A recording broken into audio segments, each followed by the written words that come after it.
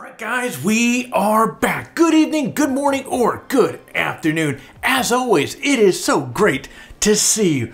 Friends, welcome to Photography Talk episode 58. Could Nikon be throwing in the towel for two of its popular DSLRs? Rumors indicate that this might be the case and that Nikon may soon ditch the D5600 and the D3500. But this week's headlines aren't all bad. There's actually some pretty exciting news from Sony as well as Fuji, and we're going to discuss that in just a minute. But first, we have some important business to take care of. Thank you so much for spending a few minutes here with me today. I'm absolutely humbled by the support that you guys have given me in this channel. I really do appreciate you choosing to spend your time, your valuable time, to watch this video. Now, if you're already subscribed to the channel, man, you kick ass. Thank you very much. If you are not yet subscribed, well, you know what, new friend, I hope to earn your trust by the end of this video that you're going to go down there and hit that little subscribe button. Besides, well, a couple things you want to do this here. We have a very exciting 2021 editorial calendar in front. On top of that, if that doesn't excite you by itself, we have monthly giveaways. And by being a subscriber is just one of the things that you need to do in order to be eligible to win some pretty kick-ass prizes that we have or that we give away each month. Now, let's get on to this week's headlines. All right, let's talk about Nikon. Has Nikon ditched the D3500 and the D5600? Two highly popular Nikon cameras might be at the end of their run. Nikon Japan recently slapped the old product label on the D3500 and the D5600. Now, you may recall in the past, this meant that cameras were going to be discontinued. So it stands to reason that it means the same thing for these two cameras. On the other hand, this might be a little surprising because, guys, the D5600 was the top selling DSLR in Japan last year, and the D3500 is the top entry-level DSLR for the company. However, DSLRs don't have as much value as mirrorless cameras since Nikon, guys, as you know, is in a bit of a sticky financial situation. Discontinuing these DSLRs could help them improve the company's profitability and allow them to focus on mirrorless cameras. Speaking of which, perhaps the move discontinuing these cameras means that Nikon is working on a mirrorless replacement for them, like an entry-level APS-C camera to replace the D3500. Now, if these cameras are discontinued, guys, here's something you're going to want to do here. Keep an eye out for killer deals, as what's going to happen, retailers are going to try to blow through their inventory, which means the D5600 and the D3500s could be some pretty sweet deals coming around the corner. Next, Sony's new drone is close to being released. Now, last year, you may recall Sony revealed a few details about its first drone, which is called Airpeak. But the company recently dropped a few more details about the drone, specifically what the thing looks like. In a recently uploaded video, Sony is showing off Airpeak at work for a video shoot of the badass Vision S electric car of theirs. The drone has a boxy body with 4 props and 2 legs that fold upward after takeoff. Below is a gimbal where you can see here is a Sony Alpha camera is sitting. Now, there seems to be 2 more cameras as well.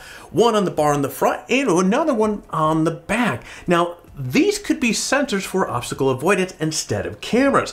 Now, the drone does look badass if you ask me. The flat black finish gives this thing kind of a really futuristic vibe, and the addition of what looks to be carbon fiber on the arms is, yeah, nice job, Sony. Now, in announcing the drone, Sony notes that it is ideally suited with use of alpha cameras, but they did not mention how well this thing is going to play with other cameras from different manufacturers. In fact, man, Sony has really not said much about this thing, not even the wait. Now, the wait to find out more shouldn't be too long, as Sony is set to release Airpeak this spring. Jumping over to Fuji, Fuji might have a beast of a camera coming soon.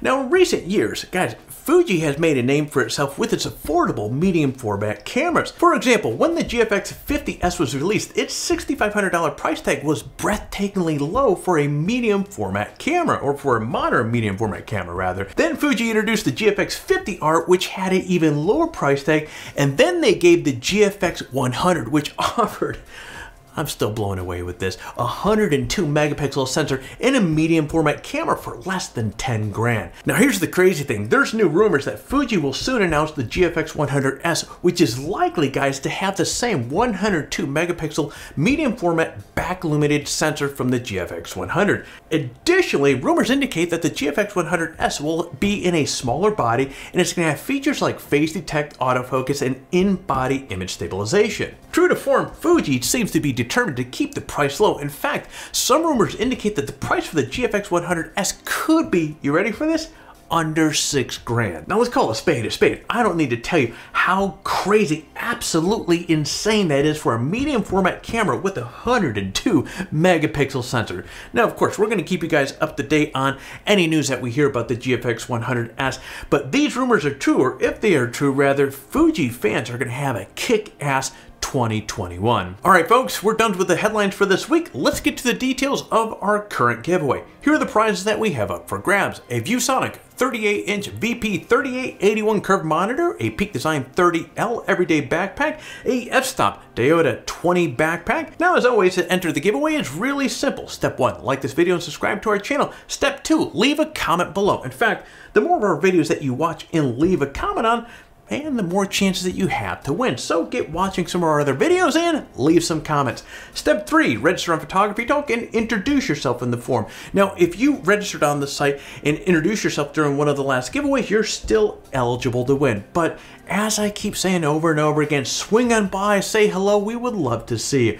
That is it. For complete details on the giveaway, including how to register on PhotographyTalk and how to say hello in the forum, check out the description below. Good luck, friend. Well, there you go. That is it for Photography Talk episode 58. My friend, if you found some value, if you were mildly entertained, if I tickled that interest of yours, do me a favor, hit that like button down below. And of course, if you're currently not subscribed to the channel, as I mentioned earlier, we would love to earn that trust of yours. So I hope you consider hitting that subscribe button. Hell, while you're at it, kick that bell to be notified each time that we come out with a new video. My friend, I'm gonna go jumping out of here. You get out there, stay healthy, and create your best shot.